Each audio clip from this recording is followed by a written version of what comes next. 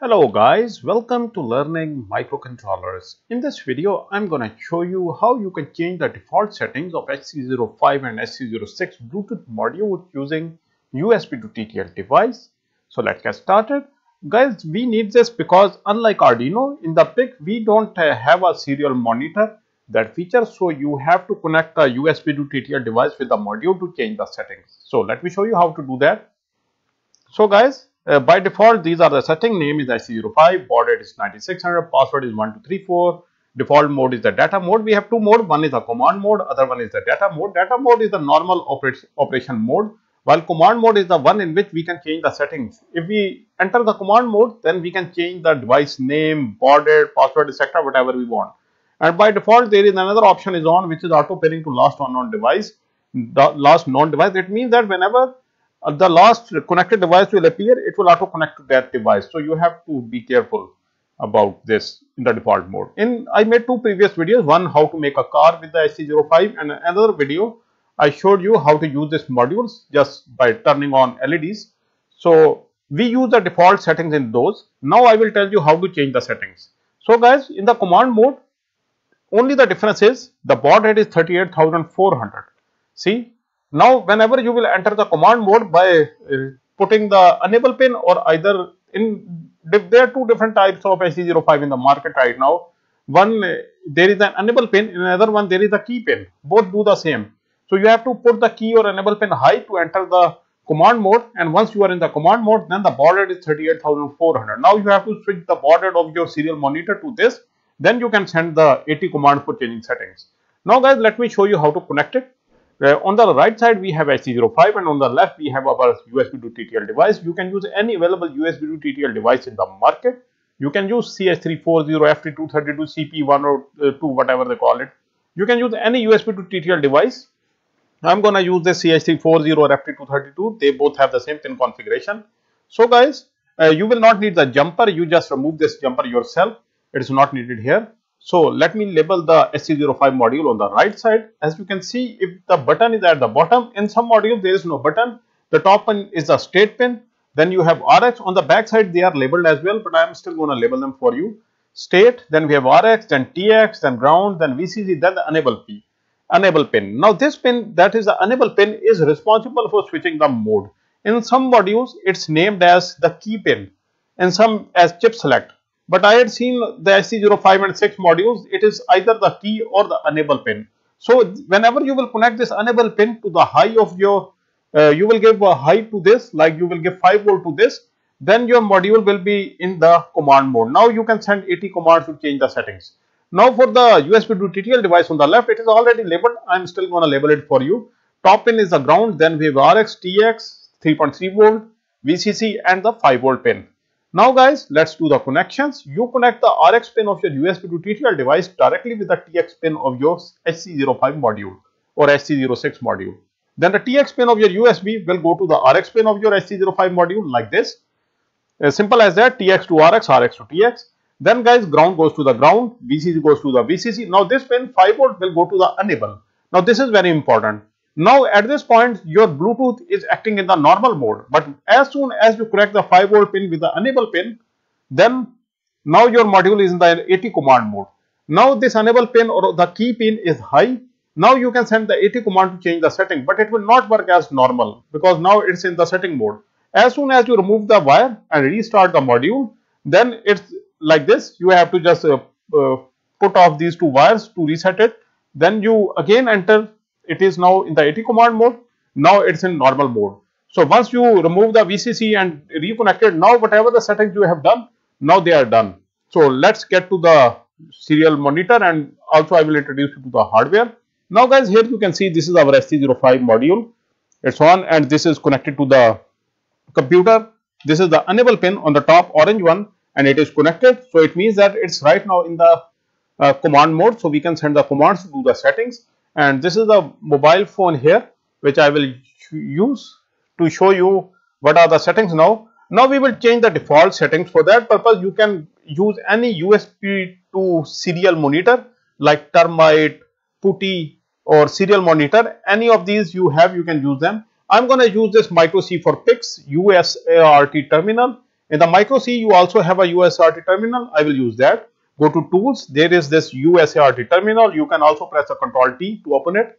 Open it up. Refresh the COM ports. Now, whichever the COM port is, you had connected your device, USB device, select it. Now set the baud rate to 38,400. Now that's the difference. In the normal mode, by default baud is 9600, but in the AT command mode, it's 38,400. Click on it, click on connect. It's connected. Now let's get to the AT commands page. I will share this PDF file to you in the description of this video. I will share you a link, or I will share the link, this link here. I will share this link in the description. Now here for the testing function, it says that send AT. When you will send AT, the module should respond okay if this is successfully connected. Copy this AT, go back to your terminal. Okay, it's already there. Just click on send. Okay, we received an okay, so that's fine. This means it's good. Now we go back. Now the next one is the AT plus reset. This is used to reset all the settings to the original setting. In case you had messed up the settings, then this is a great command. Let's get back and place the AT plus reset here. Remember that there should be no space. If there is a space, it will give error. See, I send with a space. See, we get an error. Now I give no space. Now it's okay. Now it's reset to the default settings. Again, go back. Now here guys, we have AT plus version. Let's select the version here. Okay, AT plus version question mark. There should be no space between any character. See, it shows its version. Now guys, the next thing is AT plus restore default status. Okay, we also try this. What happens? Because it's a new module, we can play with it. See, it says okay, that's fine. Now it's at default status. Okay, that is for the address. Now what we do is that we change the name. Now this command over here will inquire the name, whatever the name is. AT plus name. I send this command and see what happens.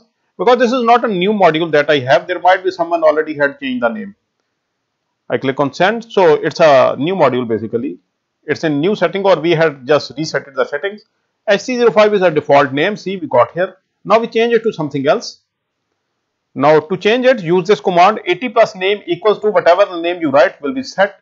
Now here, AT plus name. Now change this to whatever the name you want. I write it learning microcontrollers. Like this. Now this is the new name, send. Okay, it sets, it's okay. We again set it. Now again we check the name, use this command again, AT plus name equals to question mark, send. Okay, see, it shows our new name is learning microcontrollers. Now we change the password. Now go down and move to the password command, AT plus password here. First inquire the original password, whatever is the original password here. It says default is 1234. I don't know mine is at the default setting or not. I have just taken this module out of a drawer. So let's see what it gives. So okay, it gave an error. See, there is a space here. There should be no space. See, 1234. So it's in the default state. We have a password 1234. Now let's get back. We change the password as well. To change the password, you have to send this command, AT plus password equals to whatever the password you write will be set. But remember that for password we have character limit, like it's 8 or 10. I think it's 8. So you should be careful. So I write just learn. Now this is the new password. I send. Okay, the password is set. It says okay. Now we inquire the password using the previous command, AT plus PSWD question mark. Now see, the new password is learn. It's set. Now to change the baud rate of the normal mode, go down, there must be another command. Okay, this is the command here, baud rate. These are the baud rates. We inquire the baud rate first, whatever the baud rate is.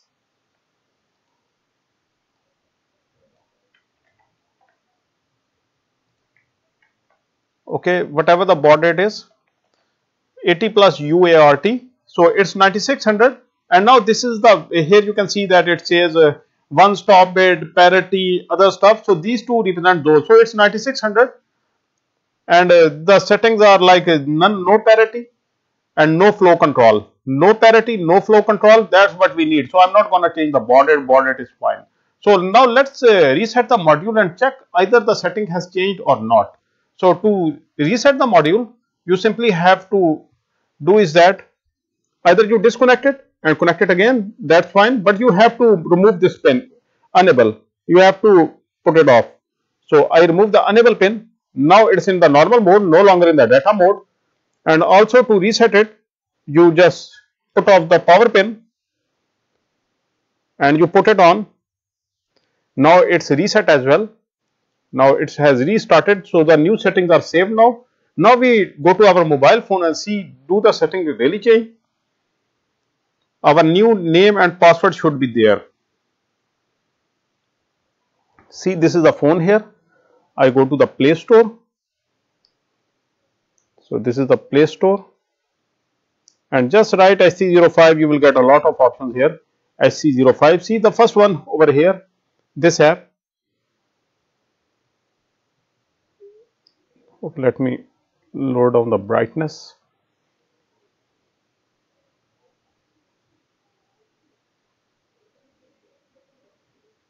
Okay, now that's better. Okay, the first one that you have is this serial terminal monitor. This one, install it. Which you can install any, you can get it from the Google as well. It's not necessary you go to the Play Store. All do the same. All you need is a serial monitor. Click on open. Okay, it's opened. Now see that in the left you have this. And then go to the devices. No device is showing up because the Bluetooth is off. Let me turn on the Bluetooth. So Bluetooth is on now. So refresh. Okay, give it the permission. Okay, let it search.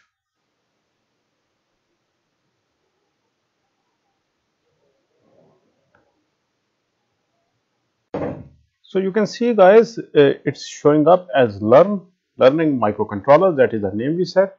Now we check the password. Okay.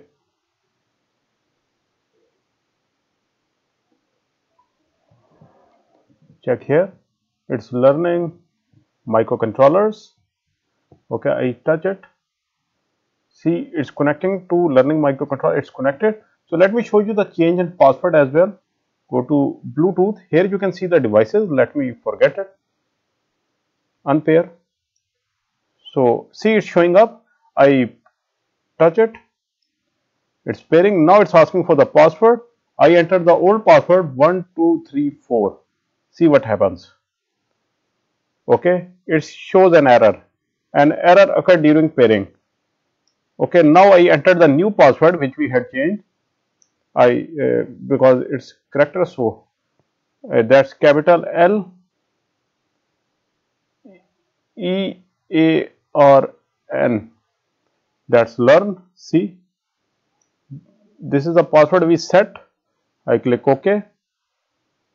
See, it's pairing. Okay, it's paired. Now see, it's paired successfully.